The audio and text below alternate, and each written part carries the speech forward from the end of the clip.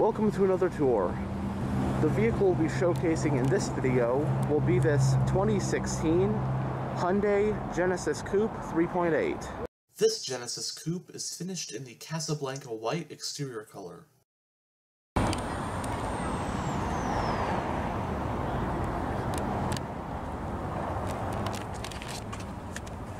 It does have smart key access.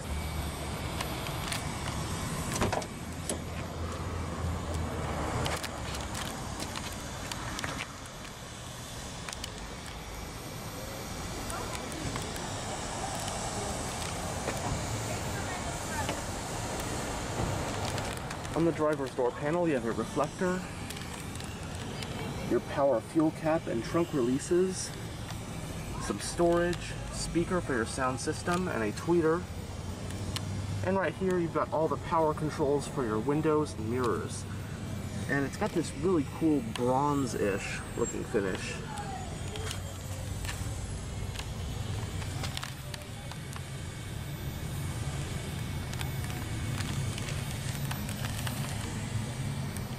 This Genesis Coupe 3.8 comes with the two-tone gray interior with cloth and leather appointed seats.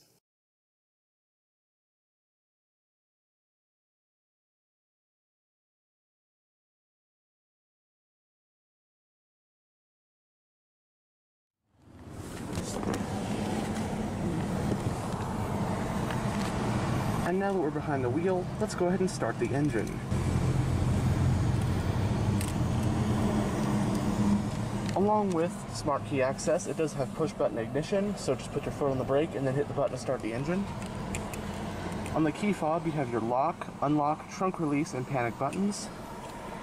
So, just make sure the key fob is in the vehicle. Like I just said, foot on the brake and hit the button to start the engine.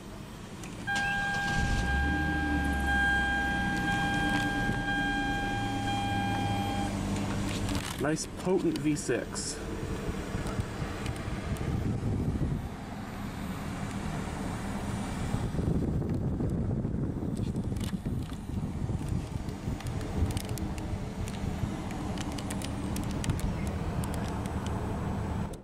Before Genesis became the name of Hyundai's newly established premium luxury brand for 2017, Hyundai first used the Genesis nameplate for the 2009 model year as the name of a new rear-wheel drive-based full-size luxury sedan.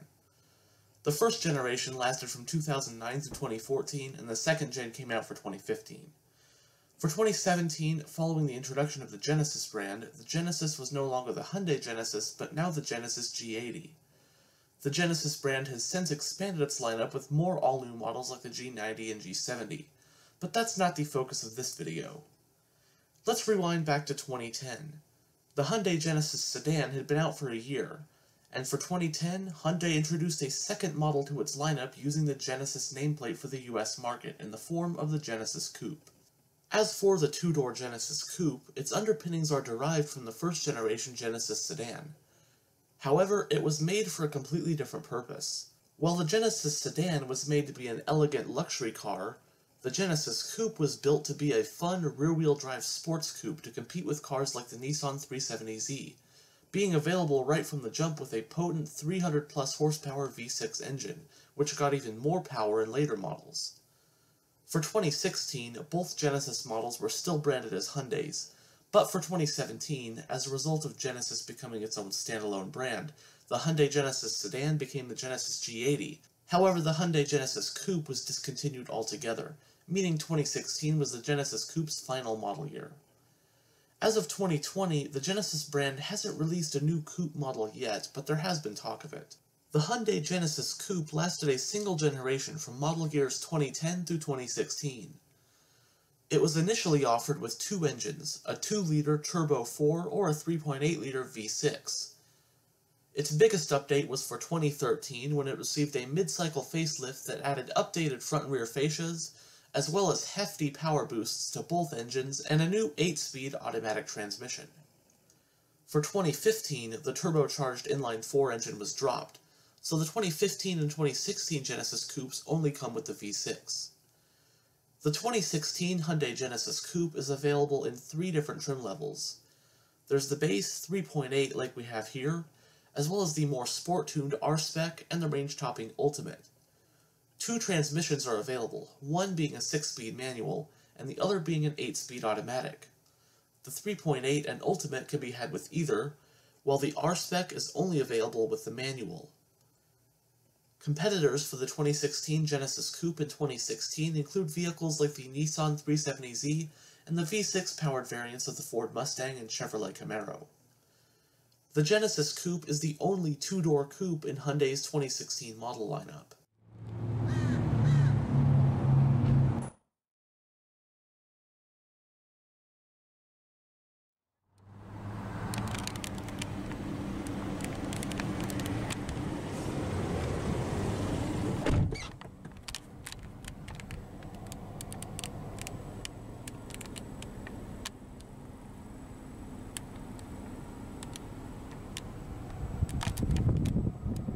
As for the instrument cluster, you do have two analog gauges, those being your speedometer and your tachometer.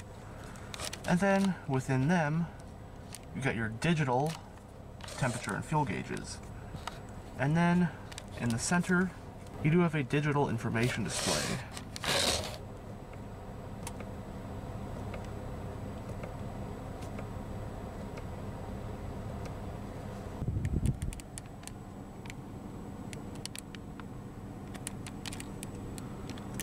The steering wheel is of a 3-spoke design, and it is leather wrapped and multifunctional. You do have sport grips at 10 and 2. Here you've got some of your audio controls, volume, seek track, different modes, mute, voice commands, hands-free phone, on hook, off hook, and here you got the controls for your cruise control. And on the back of the spokes, you do have paddle shifters to manually shift the transmission. The steering wheel is tilt and telescopic.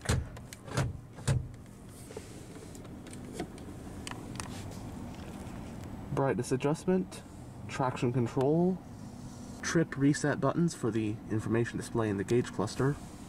On this stock you have your exterior light controls. And on this one you have your wiper controls.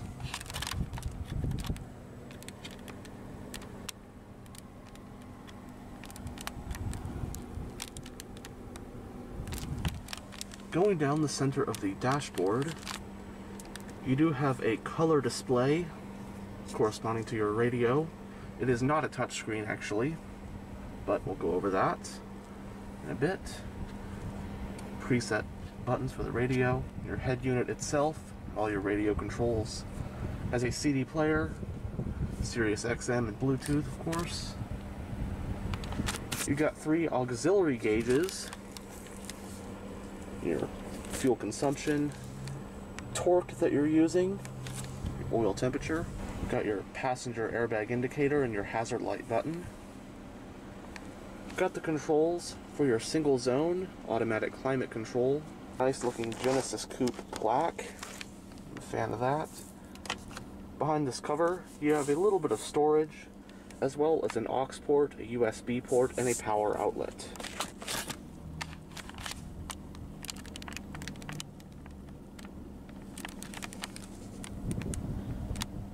Two cup holders. The vehicle's parking brake is hand operated. Got a center console with some storage. It also has a slot to put the key fob and another power outlet.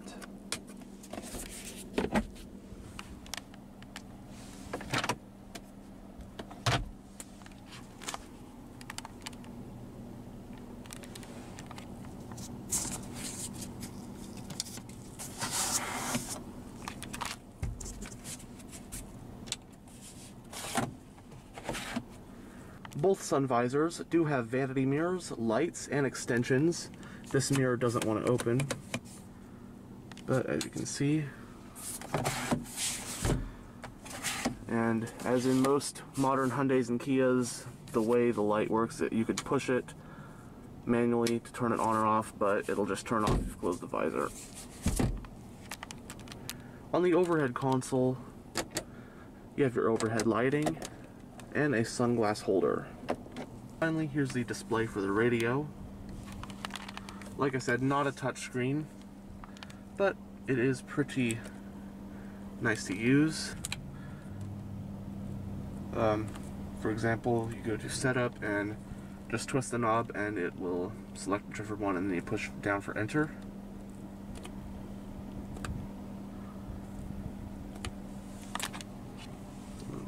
Different radio sources.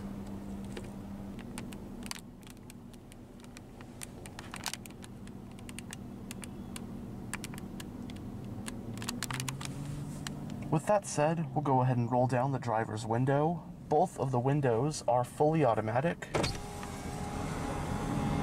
And we'll have a look at the engine.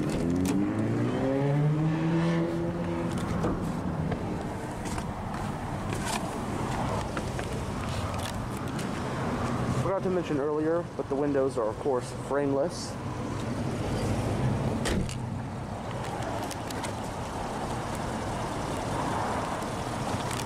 Standard on the Genesis Coupe 3.8 are these 18-inch 5 split-spoke alloy rims.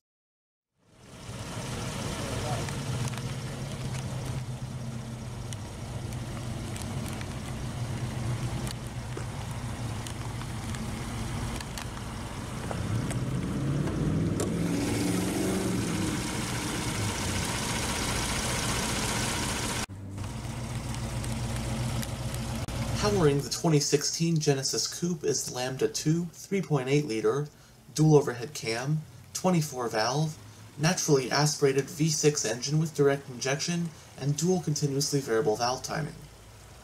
It produces 348 horsepower at 6,400 RPM and 295 pound-feet of torque at 5,100 RPM.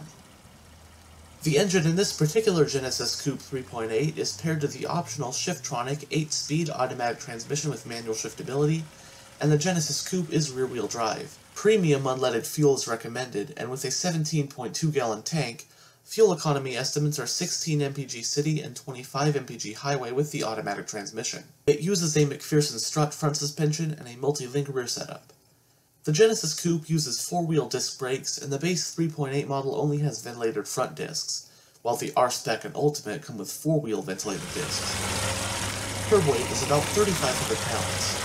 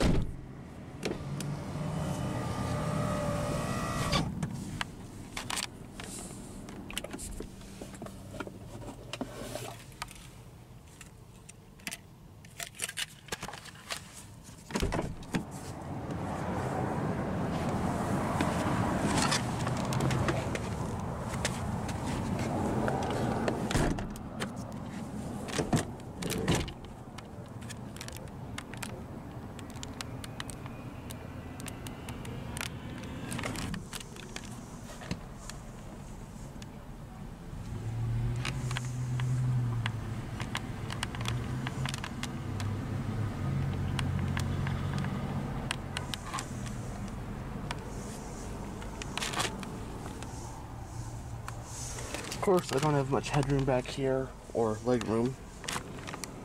Have to bend my neck down, but that's not what you buy the Genesis Coupe for.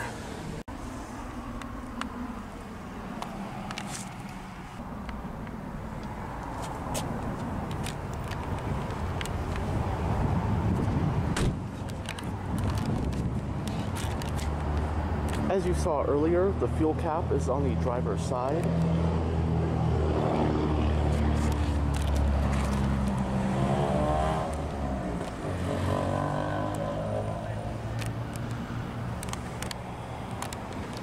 Dual exhaust.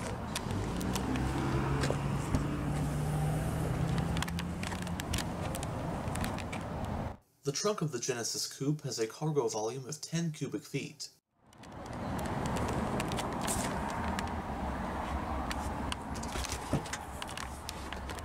The rear seats also fold down.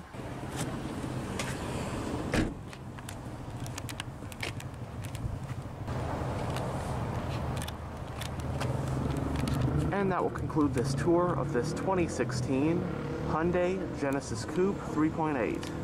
Thanks for watching.